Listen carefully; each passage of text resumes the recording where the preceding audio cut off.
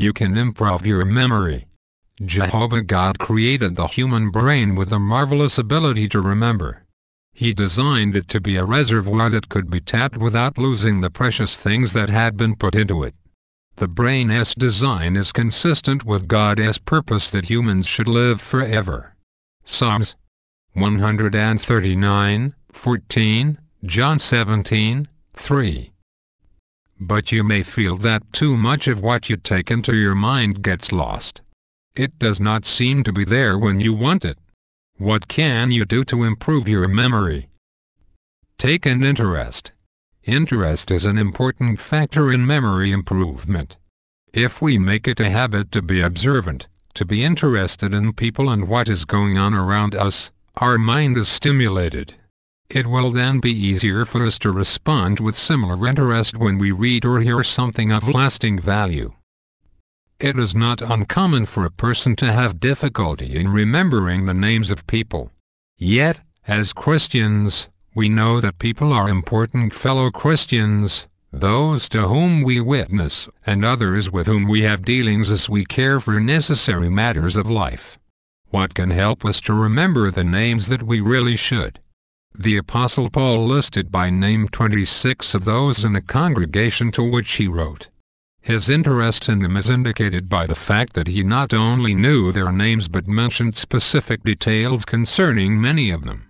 Romans 16:3-16. Some modern-day traveling overseers of Jehovah's Witnesses do very well in remembering names, although they move from one congregation to another each week. What helps them?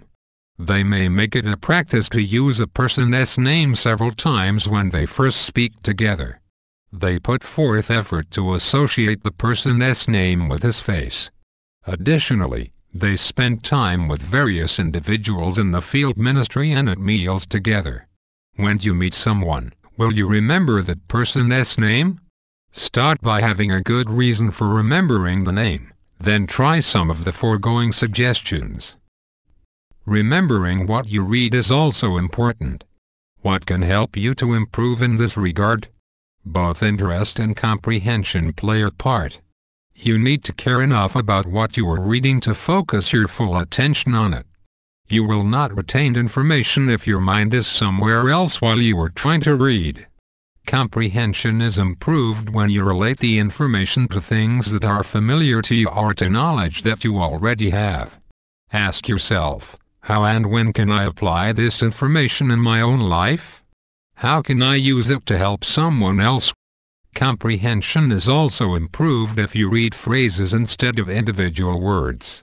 You will more readily grasp ideas and identify principal thoughts, so they are easier to remember.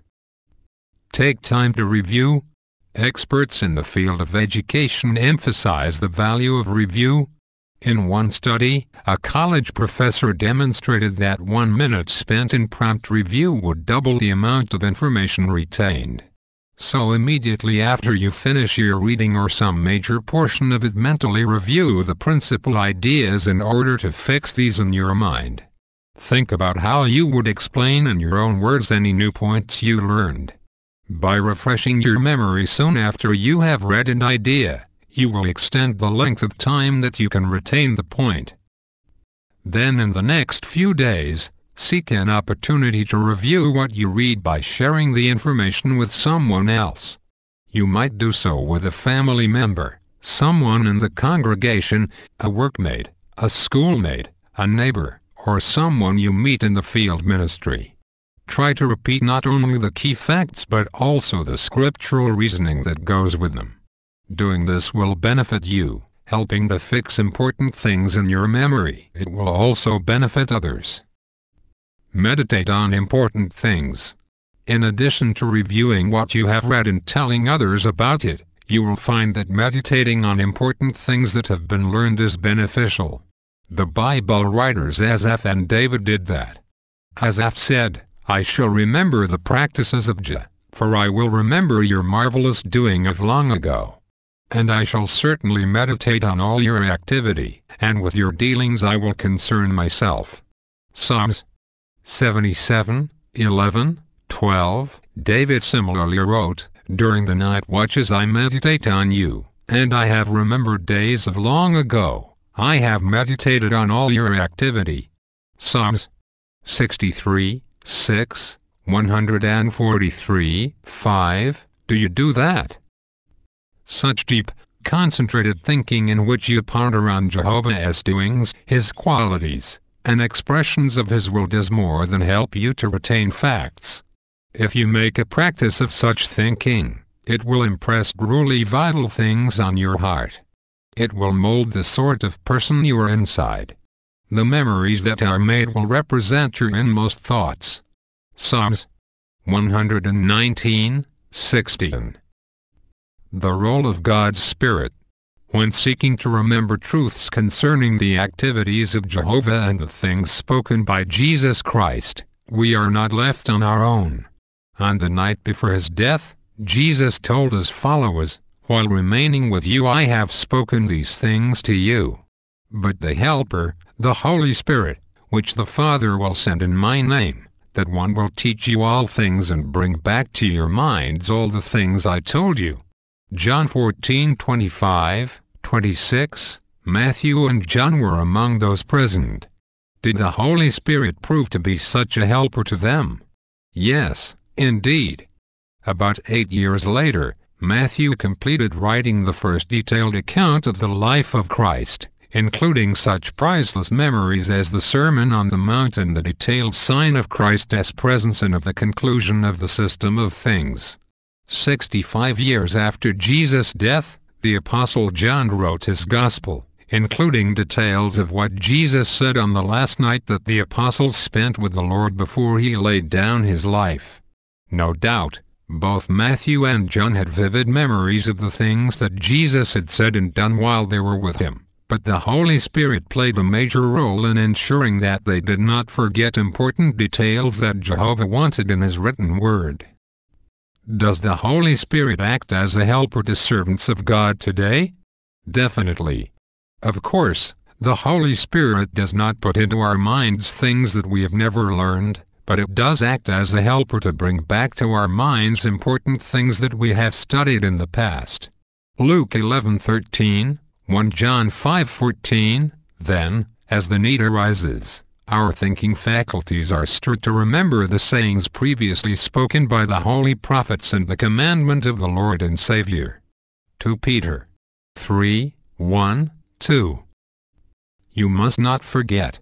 Jehovah repeatedly cautioned Israel, "You must not forget." It was not that he expected them to remember everything perfectly, but they were not to become so wrapped up in personal pursuits that they pushed their recollections of Jehovah's dealings into the background. They were to keep alive their memories of Jehovah's deliverance of them when his angel slew all the firstborn of Egypt, as well as when Jehovah opened the Red Sea and then closed it, drowning Pharaoh and his army. The Israelites were to recall that God gave them his law at Mount Sinai and that he led them through the wilderness and into the promised land.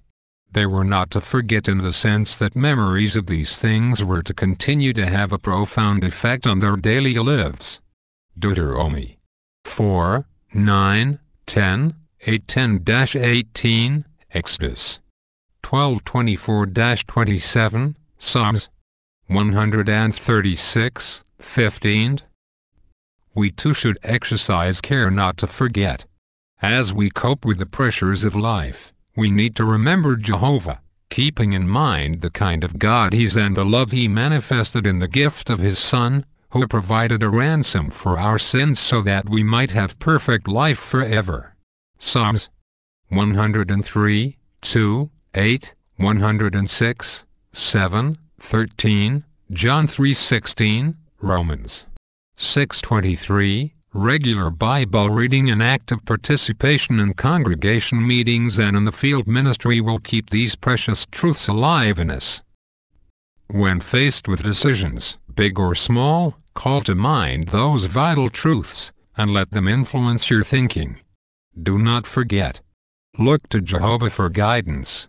Instead of viewing matters simply from a fleshly standpoint or trusting the impulse of an imperfect heart, ask yourself, what counsel or principles from God's word should have a bearing on my decision? Proverbs 3, 5-7, 28, 26. You cannot recall things that you have never read or heard. But as you grow in accurate knowledge and love for Jehovah, the reservoir of knowledge that God's Spirit can help you to remember will expand, and your growing love for Jehovah will motivate you to act in harmony with it. How to improve your reading recall. After reading a portion of text, ask yourself, what is the main point of what I just read? If you cannot recall the key point, then look back and find it in the material. When you finish reading an entire chapter or article, test yourself again. List all the main points. If they do not readily come to mind, look back and review what you read.